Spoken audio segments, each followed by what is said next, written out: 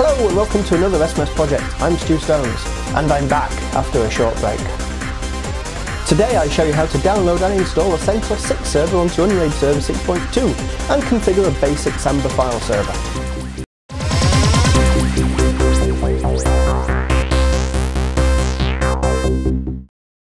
First of all, sorry for the lack of videos recently. The addition of this little one to my family recently, along with an increase of work at the data centre where I work, has sucked up all my time. I do have lots of new content planned, some scripted and some even filmed. In this first of a two-parter, I'm building my new CentOS 6 server to replace my backup server, which at the moment is a physical Linux box with some local storage which connects to my SCSI LTO tape drive. Eventually, physical hardware again on a VM, which is cool. It will allow me to cold archive my files to LTO tape for offsite storage.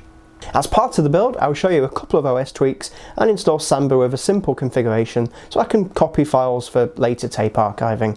Let's get started. First of all, let's download CentOS. I'm sticking with CentOS 6 instead of the newer CentOS 7, simply because I'm replacing like for like my current backup server. Fire up a web browser and go to https://www.centos.org/download. Once there, for CentOS 6 click More Download Choices, 6, x86-64. Select a mirror under Actual Country. I'm going with mirrorservice.org and I'm going for the 6.8 net install ISO.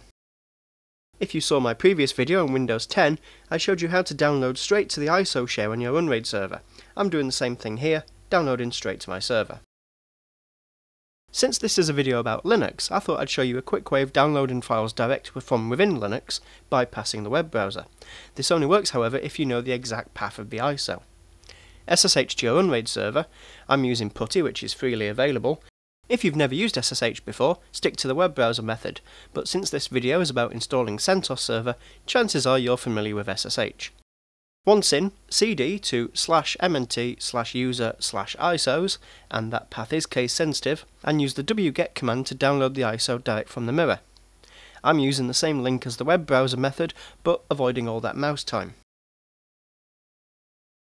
Once you've downloaded your ISO, head to your unRAID GUI and create a VM from VMs, then use the CentOS template. I'm giving my VM 2 CPUs, 2048 megs of memory, or 2 gig, I'm selecting the CentOS ISO for the installation, and I'm giving the VM a 20 gig disk. I'm leaving the graphics card set as VNC as I don't need to dedicate a physical monitor to this VM, and I'm setting the VNC keyboard to UK as that's where I live. Finally, ensure your VM is connected to a network and you have DHCP running somewhere. Once done, click Create and the VM should start and boot. Open your VNC console and make sure the VM is booting from the ISO. Go for an installation and when prompted, skip the media test, select your language and your location. As I've downloaded the net install image, it will need to connect to the internet to download the remainder of the OS. Select URL. I'm going to disable IPv6 as I don't use it on my network yet. Enter this slightly modified URL for the mirror that you chose earlier. This portion of the mirror contains the remainder of the setup files rather than just the net install image. Now we're in the GUI part of the installation. Click Next, go with Basic Storage, give your server a name, set your time zone, give your server a secure root password, replace the file systems, and finally write the changes to disk. I'm going with a basic server as everything else I want can be installed afterwards. At this point, sit back and wait for the packages to download.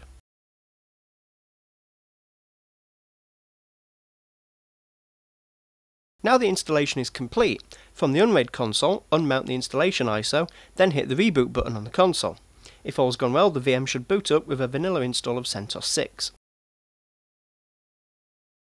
After logging in, the first command I'm going to run is yum-update, which applies any updates to packages released after the installation package. To me it seems silly running the net install of CentOS, which downloads packages direct from the internet, just to then have to update them. But anyone who's ever run Windows Update will know how this feels. Running this update will also ensure your kernel is patched against Dirty Cow and other such vulnerabilities. Once the packages are installed and updated, send a reboot command to the VM. Once the VM has rebooted again and you've logged in, there are a few OS tweaks I like to make before moving on.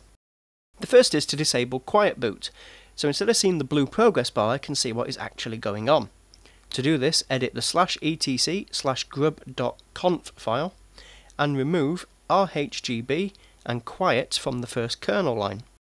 I'm using Vi, but you could use Nano or some other editor. The next thing I like to do, especially on VMs, is to disable power management and disable the console screensaver. To do this, enter this command, which adds a line to one of the startup scripts which disables those power management features automatically. The next thing I like to do is set a static IP, and should always be usually done on servers so they're always accessible from the same address. To do this, edit the /etc sysconfig network-scripts /ifcfg ether0 file and change the boot protocol line to say static and add the following 3 lines at the bottom. IP adder for your IP address, netmask for your subnet mask, gateway for your router or gateway's address. If you're not 100% comfortable with changing these, you can leave your server set to obtain an IP automatically from your router, but I like to set static addresses for servers. Save and quit the editor when you're done.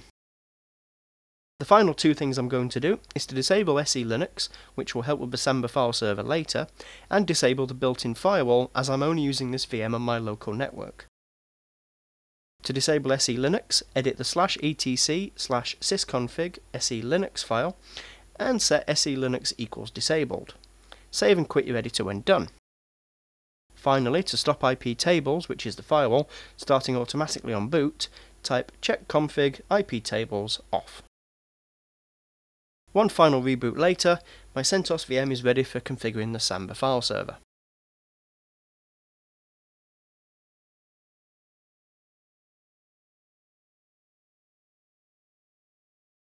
Now the VM has rebooted and I'm back in again, I'm going to install and configure Samba, which allows Windows clients on my network to store files on Linux.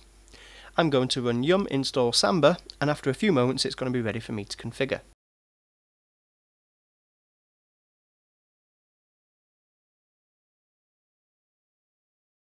Edit the /etc/samba/smb.conf file, and you'll see it's full of notes and examples of various scenarios. I've pre-prepared a working config which I'll include in the video description, so I'll copy that in now.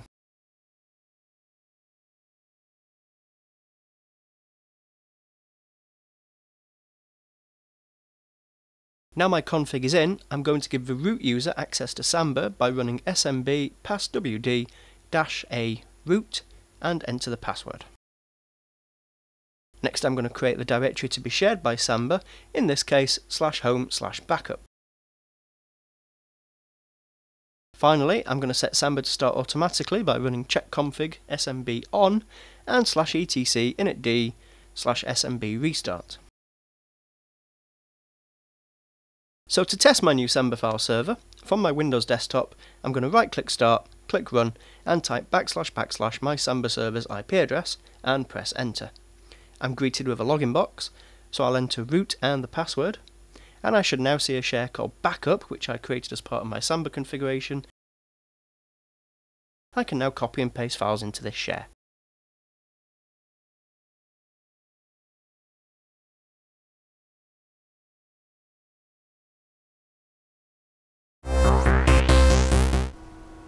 This was just a quick overview on installing CentOS 6 onto unRAID, doing some OS tweaks and installing the Samba file server with just one basic share. There are other ways of doing it, some simpler, some more secure, but for my home network this basic configuration will work just fine. Next time I'm going to show you how to pass through a physical SCSI card with a tape drive attached and via the virtual machine backup and restore files to tape. Such a scenario won't be useful to everyone, I appreciate, but it will help me remove a physical server from my rig and help me towards the goal of virtualizing my 3 boxes. See you next time.